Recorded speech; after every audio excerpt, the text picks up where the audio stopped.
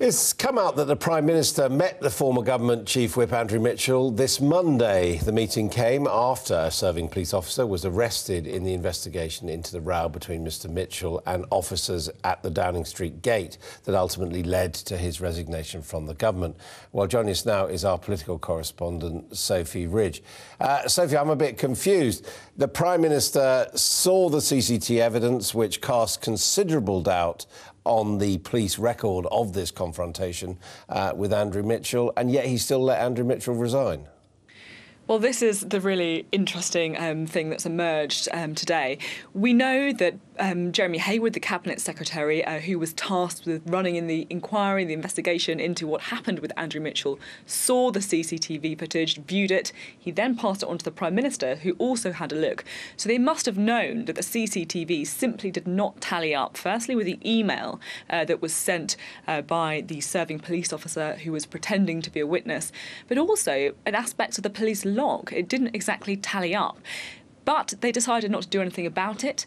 David Cameron did, though, back Andrew Mitchell. He didn't want him to resign. He was standing by him until it got to a stage when it was felt that actually the Chief Whip, the former Chief Whip, had no choice but to step down.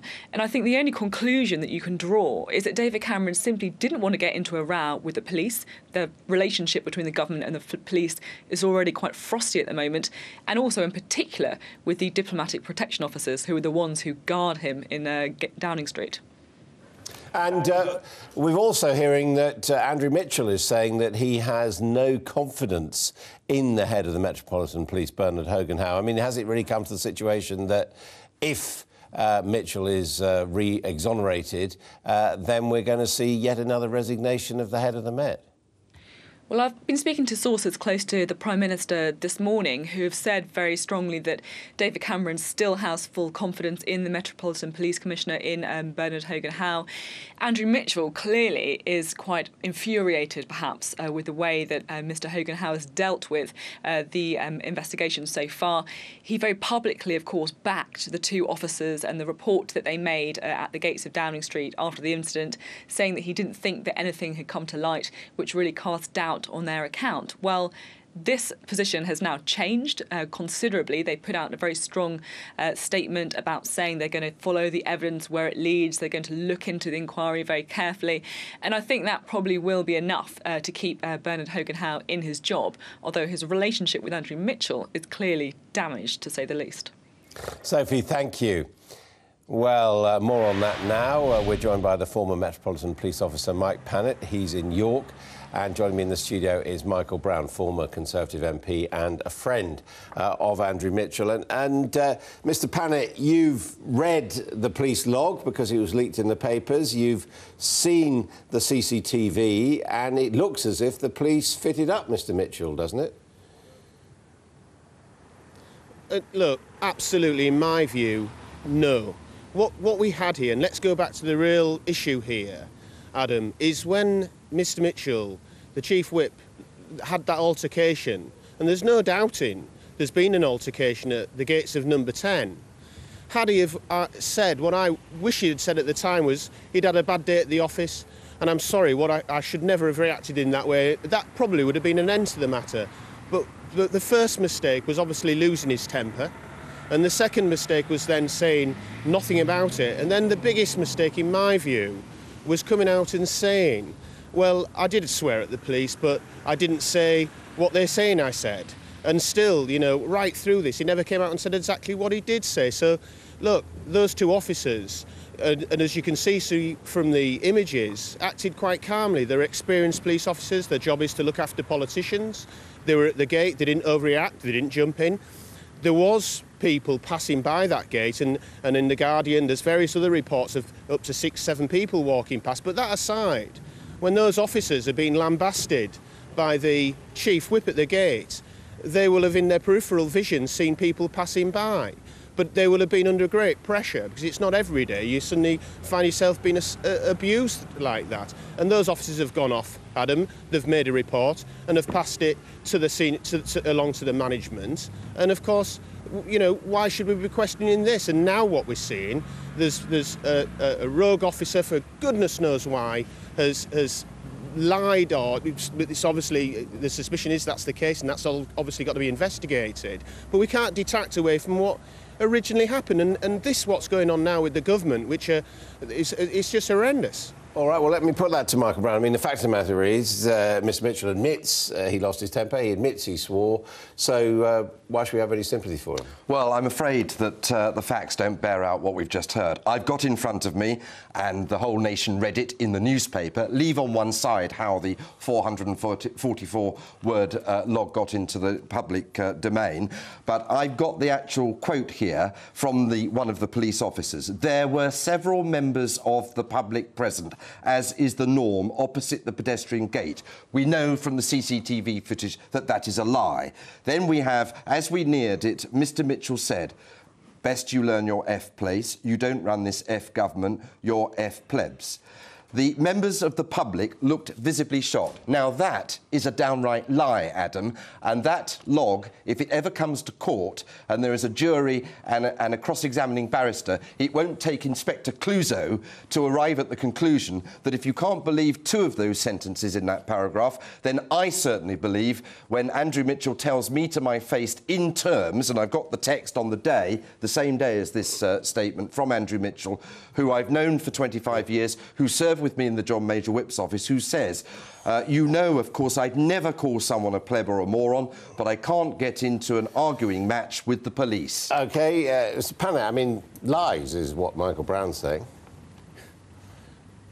Well, of course, Michael Brown will say that because, you know, Andrew Mitchell's friends now have probably got spinning more things out than a waltzer, and there's more muck being spread by the government. This is absolutely dreadful. And of course, we've now got the Chief Whip going on an attack of the Metropolitan Police Commissioner, who actually, you know, he's bringing into question the integrity of our entire police service. Goodness me, where is all this going?